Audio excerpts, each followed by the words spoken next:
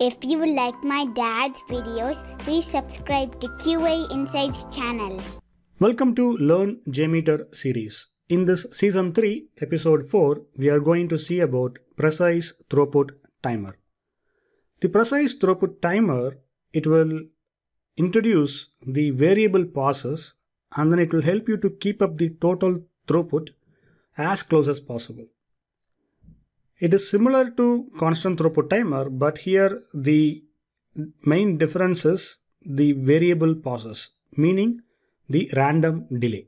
And also it is important to note it will work best for the number of requests less than 3600 requests per hour. So this is how it looks whenever you add a precise throughput timer, where you have to mention the target throughput details, and there are options to configure the batch departures and the random seed. By default, the random seed is 0, which means it's total random. The important points you have to take care when you are working in this timer is you have to keep this timer under the first element in your test plan. So you have to keep it under the first element. If you are not able to add it due to certain business reasons in the first element, then what you can do is you can leverage the dummy sampler request. So add a dummy sampler and add the precise throughput timer underneath, then you can keep your total business process. And it leverages the Poisson point process. You can check in Wikipedia about Poisson point process for the random delay, because our objective would be in our performance testing is to simulate the real world situation that can be done using the Poisson distribution. And another important point you have to note here is you have to set the ramp up period and the delay in the thread group to 0, because this timer, the precise throughput timer, will take care to simulate the real world situation using the Poisson point process. And no need to worry about ramp up period, because sometimes you set it too high, sometimes you will set it too less, and you will not be able to achieve the total throughput. So that is why it is always good to have these two configuration to 0. Rest the precise throughput timer will take care. And also this will works with the multiple thread groups. If you have multiple thread groups in your test plan, this works well. So no need to add a random delay for each thread group so that it will start in a random phase. So this precise throughput timer will take care of those configurations. Very important thing is you have to understand how it works. Whenever you configure or add this throughput timer, precise throughput timer, first it will create a schedule and then it will keep it in the heap memory. So this schedule creation will be good if there are less than 1 million samples in your test plan. So this 1 million samples, if you have, assume that you have a lot of samplers, and it will try to generate the schedule within 200 milliseconds, and then it will occupy around 8 MB of your heap. So this is the official calculation. For example, I have this thread group, number of threads 50 and ramp up period is 0 and loop count is infinite and duration of my test is 300 seconds. And if I add the precise throughput timer, as you see in the screen, target throughput is 200. So 200 of what? So 200 we have to achieve within the throughput period is 60 seconds. So every minute I have to achieve 200 samples. And the test duration is 60 here. So here the test duration, do not confuse with the duration of your thread group. So this test duration is where the schedule will be created by JMeter. So if you see in this log, whenever you start this test, this kind of configuration, first it will generate 200 timings. So this 200 is coming from the total, the target throughput. And it is generated in 1 milliseconds. And the rate is 3.33 something and the duration is 60 seconds. So this kind of log information you can see throughout your execution every minute, because our test duration, basically this test duration is a kind of timer. So every 60 seconds the timings will be generated, basically throughput, and then it will display the information about the timings. It will be little confusing, but we will see in a demo so that you can understand better.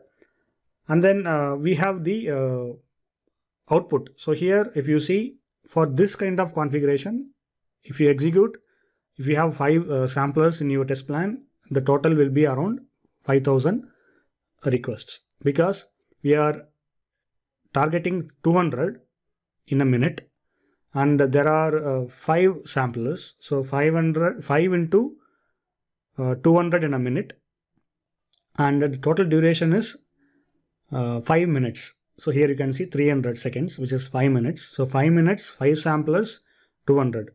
So which comes around 1000 each, and the total would be 5000 requests. So this is the I have executed this setup, and then I have captured this output. We will be seeing the same demo in the demo section. But before that, let me cover few more aspects of Precise Throughput Timer. One is the batched departures. So this batched departures, it will very helpful if you are planning to send the request at a time. Basically, there are certain requirements from the business where you have to hit the send the requests at the same time.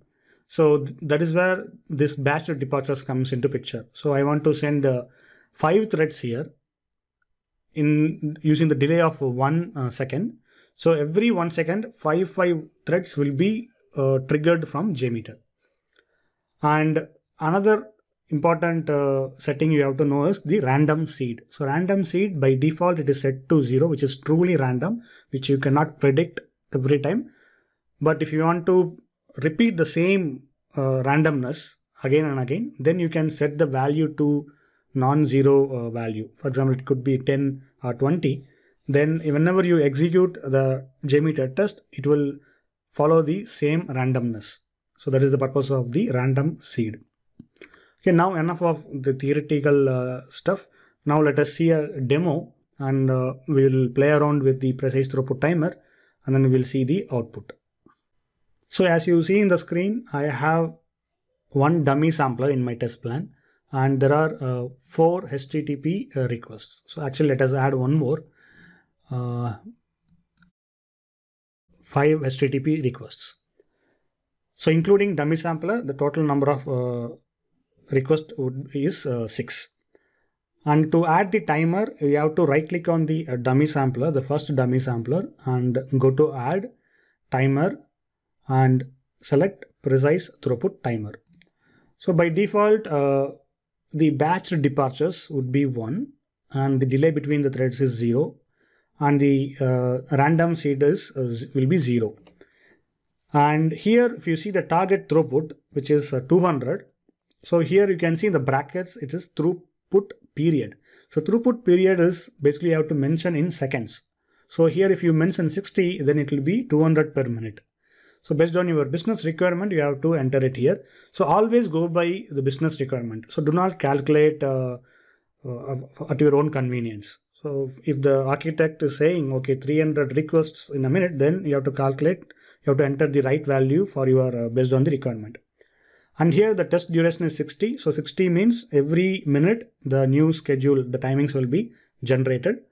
And this information right now, as of now, we are keeping default. And then let us execute this particular configuration. But before that, let us validate the thread group. So here I have mentioned 50 threads, and ramp up period should be 0. That is the best practice. And the duration is 300 seconds. So this 300 seconds is the total execution time of your test plan. So do not confuse with this duration. Okay, this duration is for the timer, not for your test execution.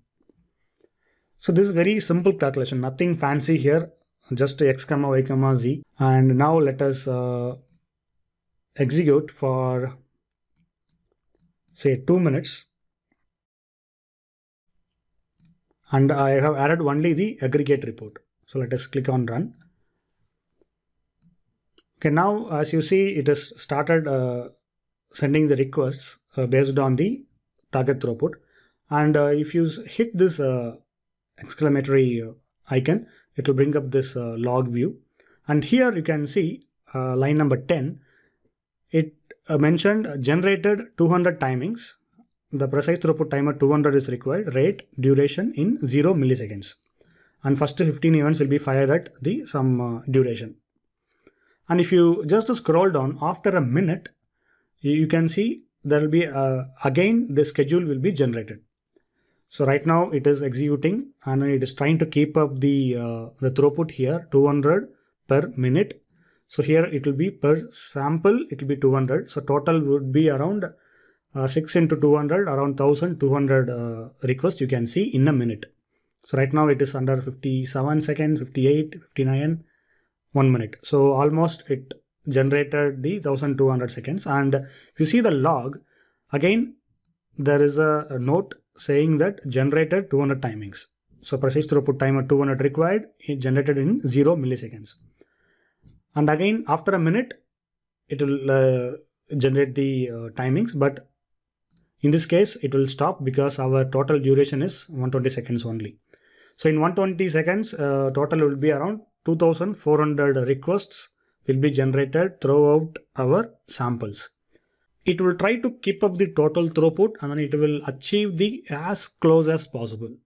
And here, if you use this precise throughput timer, no need to do anything with respect to your ramp up or other configuration. Everything will be taken care by your element. So now, as of now, if you see, it's ramping down and then almost it is going to complete the test. And 2 minutes test is done. And if you see, the total is 2390 request has been achieved. So actually our target is 2400. So we almost achieved the throughput.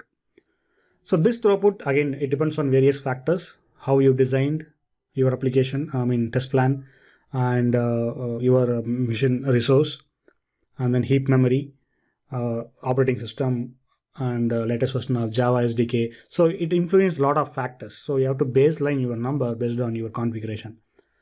In this case, I'm just sending the dummy sampler, so the performance is good. But if it is actual application, then this will stutter basically. If the application has high response time. So it depends on your application, your settings, JMeter version. So a lot of factors influences to calculate the throughput or how much threads I can run in my system. Okay, now I think you are getting the gist of the precise throughput timer. Okay, now let us play around with the batched departures. So before that, let me change this to 1 minute. And in the batched departures, I'm going to send 10 requests every minute. Okay, now 10 requests, it will be JMeter will send 10 requests at the same time, and then it will take a break of 1 second, and then it will send again. But it will try to keep up the throughput within the line. It will not cross this line. Basically, if you enter, say, 10,000, no, it will not. So here we have to go, the number of threads should be less than the target throughput threads, and you have to use your common sense basically. If you just enter some 5-digit numbers, no, it will not work. So we will see the output of this batched departures. So right now it will send 10 requests at the same time. So we can see it here, 1 minute. So right now it is at 30. See, it's 40, 40, 40 everywhere. So it is just storming the requests to the server. And then it influences it leverages the Poisson point process also. So sometimes it will hit the 10 requests, sometimes it will keep up the throughput based on the random delay. So just mix and match, and then it will try to send the requests. So this is how the batched departures will work. Okay, now let us go with the, say, 10,000 threads and say 10 milliseconds. Okay, 10,000, not 100,000. And if you run this now, say it is still thinking, okay, what's going on with my configuration, right? So it's unrealistic. So it may or may not execute. If it executes, it will take more time. and then sometimes you will not be able to run at all, because as you see, timer is almost done around 30 seconds. It's reaching 30 seconds. Our test is 120 seconds, so it may not execute. So you have to give some valid numbers here, otherwise you will not be able to reproduce the batched departures. Now it is sending almost after 40 seconds. You got the request, but it is not keeping up the number of threads here, right? Because we have entered some 100k, but total number of thread is 50. So it's not going to simulate the target throughput. Okay, in 1 minute, it executed around 3,745 samples. But in a minute, we should achieve only 200 here. Okay, so 200 into 6,200 only it should execute. But in this case, it executed beyond that. So it is not a valid test. So let us clear this and let us configure back to 1, and delay should be 0. Okay, and now let us play with the random seed. So random seed by default it is 0, which means truly random. But I want to follow the certain pattern in my test. So if you want to follow that, then you can change it to some non-zero number, 10, 20, 30, based on some valid number, based on your at the time of impulse decision you can take, and then you can just input some number. And this will try to follow the pattern basically based on the number you enter, and then it will follow every time. It will repeat the same. Because there are some business requirements, I want to execute certain request at the same time after this, something like that, then you can follow this random seed. That's it guys of my side. I hope it will be very useful. If you have any questions, please ask in my community or in the comments. Definitely I'll be able to help you out. This sampler is available in GitHub repo. Please check it out, and thanks for watching. And if you have time, please go to my next tutorial. Have a good day. If you like my dad's videos, please subscribe to QA Insights channel.